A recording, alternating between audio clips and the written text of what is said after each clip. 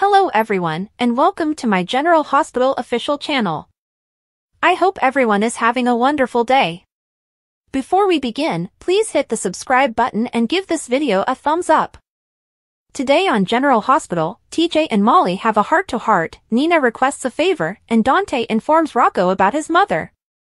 Laura comes in Silver Springs and walks inside Lulu's room. She is astonished to see Cyrus there with his Bible. She drags him out of the room and questions why he's here since she hasn't seen him in months. He hasn't seen her either, and assumes she's been preoccupied with her mayoral duties. He reveals that he sees Lulu frequently to read from the Bible to her. He is astonished they haven't met. She asks why he didn't tell her. He acknowledges he knows she has a lot going on and apologizes for not clearing it with her. He offers to halt his visits if she wishes. She acknowledges his intentions and admits there are problems with her daughter's most recent sets of tests. Kevin arrives and learns of Cyrus's visits. Cyrus reveals that he also ministers to other patients. A doctor enters and says she is conducting additional tests to see what is wrong with Lulu and will speak with them later. Cyrus excuses himself because he believes Laura and Kevin require time alone. Laura and Kevin head inside to visit Lulu. Laura can detect that Lulu's condition is deteriorating based on what the doctor is not saying. She can't face the notion of Lou living her life in this manner, therefore she must maintain hope and strength. Kevin embraces her and tells her to hold on to that hope and to him. The doctor returns later with an update. She reveals that Lulu's liver tests show that it is compromised. If this situation persists, her liver will fail. Laura cries, "Are you telling me that my daughter is going to die?" Ava phones Scott from the gallery and leaves a message inquiring what is going on and where the pharmacist is. She tells him to call her back before throwing her phone across the room. Nina walks in and says, "I think you dropped something." Ava asks what she wants. Nina says she's reserved half a page in crimson for the artist she wishes to promote. Ava praises her, but she has more pressing issues to deal with. Ava complains about being detained for attempted murder, that her lawyer is missing, and that the FBI agent she trusted has his own agenda. She advises Nina to just say it, she has only herself to blame. Nina says she wanted to see her suffer, but not in this way. Nina questions why she assumed Kate's would want to assist her with a custody case, considering it is not typical FBI territory. Ava describes how Kate's protected her during a dispute with Sunny, and how she jumped in with Kate's when he volunteered to aid her. She claims that all that counts to her is Avery, but she is suddenly scared that she has made a grave mistake. Ava claims she now recognizes Kate's obsession with bringing down Sunny. Nina is perplexed, as this should bolster her case if Sunny goes to prison. Ava claims she is still facing charges in connection with Christina's fall and may end up in prison. Nina wonders what actually transpired that day. Ava insists it was an accident. Ava sobs because Nina knows her, they were great friends before she blew it. Ava claims that no matter how terrible and selfish she is, Nina knows she would never harm a child. Ava explains that Christina came to see her after she received a subpoena. She claims Christina barged into the room and screamed at her. She claims that after she placed her hands on her, Christina backed away, tripped over some baggage, and fell through the window. She insists she didn't push Christina and begs Nina to believe it. Nina recognizes that this is a complicated situation with fast-paced events. Nina understands that losing your credibility is not fun. She knows a thing or two about it. She knows what happens when you interfere with people's lives, and no one wants to believe in you. She tells Ava she is a good mother and that if she sees Scott, she would tell him she needs him. Ava thanks her and apologizes. Nina responds, "Me, too." When Dante gets home, Sam hugs him. Sam asks if he can watch the kids so she can go see Christina at her mother's. Christina's absence from her mother's house is revealed by Dante. Dante may not have all of the information, but he does know that Kate's arrested Christina and that Christina allegedly injured Ava, an FBI witness. Sam is aware that her mother is most certainly involved, and Dante explains that there is more. He tells her Laura informed him that something is wrong with Lulu. They settle down, and Dante is unsure what is going on with Lulu and does not want to discuss it with Rocco until he learns more. Diane contacts Sam to inform her that an emergency hearing for Christina has been granted. Dante begs her to leave, and she asks him to keep her updated on Lulu's situation. Later, Rocco walks downstairs and learns that they are having pizza tonight. Dante informs Rocco that they need to talk about his mother. They sit down, and Dante says that Laura will not be coming tonight as promised because she decided to see Lulu instead. He explains that the physicians need to talk to her about certain tests, and he isn't sure what's going on yet. Rocco admits that he has images and videos of his mother, but her voice never sounds right in them. He's worried about forgetting what his mother sounds like. However, he understands that they cannot give up hope. His mother is holding on, and they must as well. He hopes he is the first thing she sees when she opens her eyes, and that it happens quickly. Molly checks in on TJ at the hospital. They talk about Christina and how Jordan punished her for using her ADA privileges to see Ava in jail. She could have been suspended or fired, but his mother and Robert chose not to report it. She does not regret confronting Ava, but she apologizes for many things and hopes he will forgive her. Molly honestly apologizes for avoiding him and failing to deal with the loss of their kid.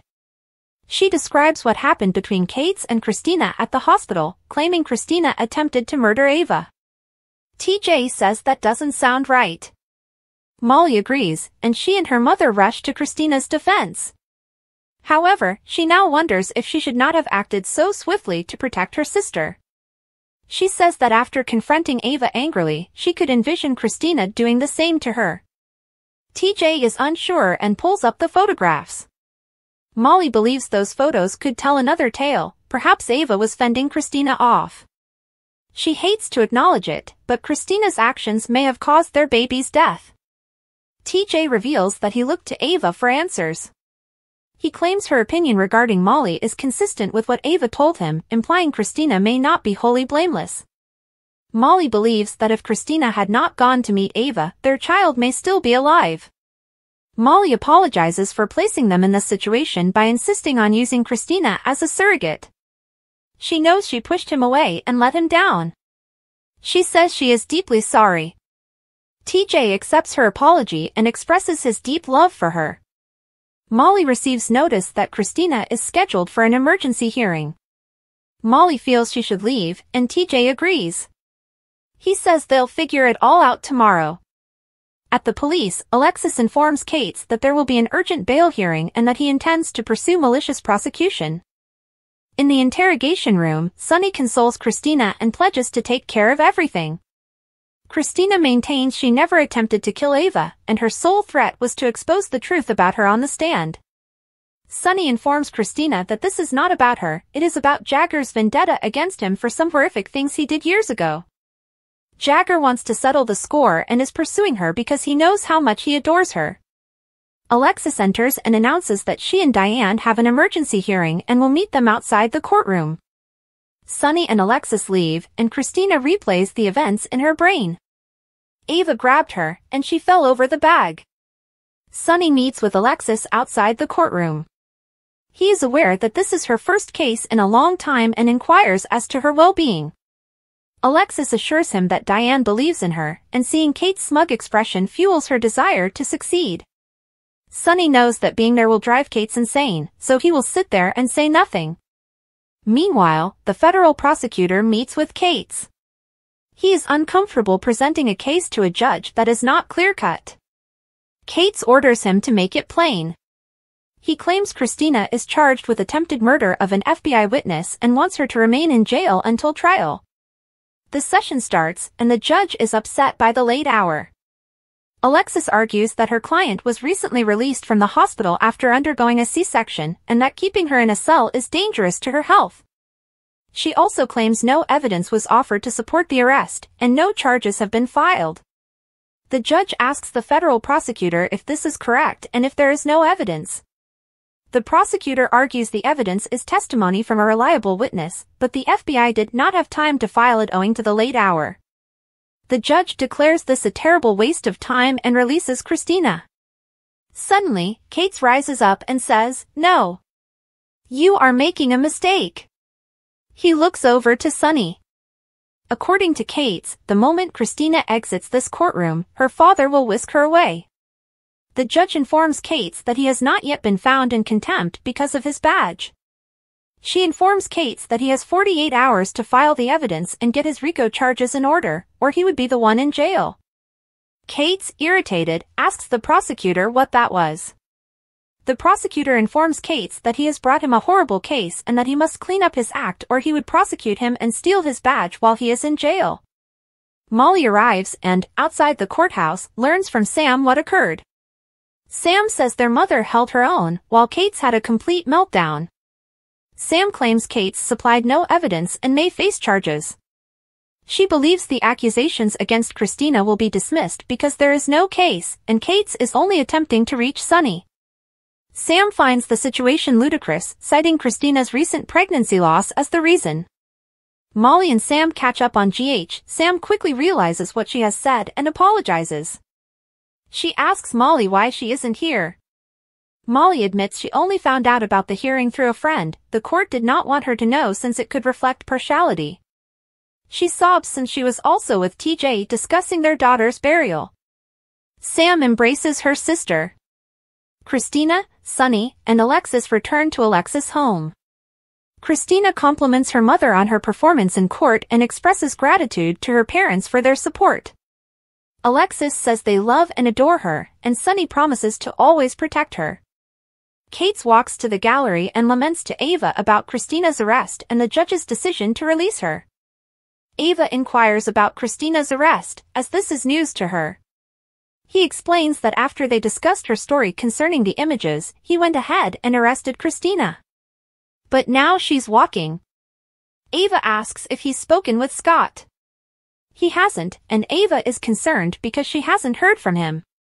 She believes she will need her lawyer now more than ever. Kate claims she doesn't need Scott because he's her only hope left. He tells Ava that she must make the statement he wants, and that she will do so in the manner he specifies. She claims it's late and she's exhausted, so they'll deal with it tomorrow. Kate rejects, citing a 48-hour deadline to resolve the issue. He says they're going to start now and improve her statement. Nina makes a call from somewhere outside. She says she's desperate, so she's contacted them. She notices they owe her a favor and is prepared to collect. Let's begin this week's column with what I consider to be the best and happiest portion of the week, the conclusion of Mac and Cody's father/son tale. Having James flee only to be rescued by Cody was the ideal way for Mac to understand he was being an ass and let go of his resentment. It also made him realize that Cody was not the same person he was a year ago, or even when he first arrived in town. I can't wait for any pleasant Scorpio Jones-Bell moments to happen. Felicia returns to the boathouse docks and asks Mac if he is pleased. He is and says she was correct. She laughs, she's always correct. They kiss. Anna arrives at Laura's workplace, as per her invitation. Laura informs that they have a meeting with the incoming WSB station chief. Laura is aware she recently arrested him. Anna says that Brennan has been acquitted and is now a fully accredited agent, and they will most likely receive no further explanation from the WSB. Brennan comes, and Laura explains that she set up this meeting because they all share common interests. Laura gets right to the point, believing that Anna and Brennan's shared background and skill sets present a one-of-a-kind opportunity. She wants them to find Valentine Cassadine. Anna claims the FBI is looking for him, which is beyond her reach. Brennan observes that the WSB strives not to meddle with FBI investigations. Laura is concerned since Valentine has a granddaughter. Anna tells Charlotte that Valentine would never endanger her. Laura receives a call, which interrupts their conversation. Something came up, so she excuses herself for a moment. Dr. Navarro departs, and Christina wonders what full recovery entails. Alexis believes it implies her body will heal. Christina inquires, "What about the rest of me?" Alexis admits that it will take time, but her heart will improve too. Curtis and Stella talk in a meeting room. He thanks Stella for guiding them through the legalities for a baby's funeral. Stella wishes to help TJ and Molly in any way she can. Stella has handled the majority of it. The only thing left to do is finish the birth certificate. TJ arrives only to discover that Molly has not yet arrived. He says Molly can catch up, so they should get started.